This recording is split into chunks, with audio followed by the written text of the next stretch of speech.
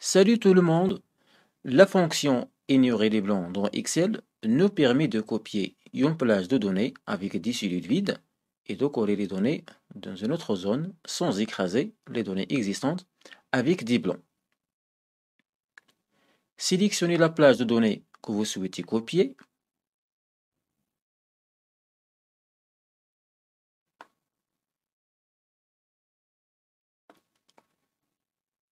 Ensuite, appuyez sur CTRL-C pour la copier ou de cliquer avec le bouton droit sur la plage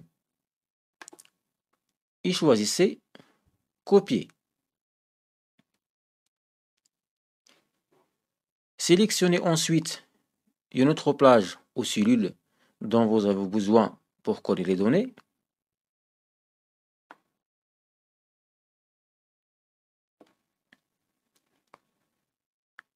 Ensuite, cliquez avec le bouton droit de la souris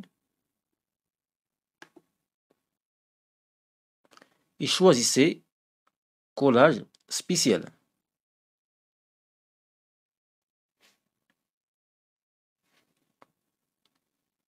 Dans la boîte de dialogue Collage spécial, cochez l'option Ignorer les blancs. Cliquez ensuite sur le bouton OK et vos données copiées de la range C ont été collées dans la range D sans les cellules vides. On se retrouve dans la prochaine vidéo.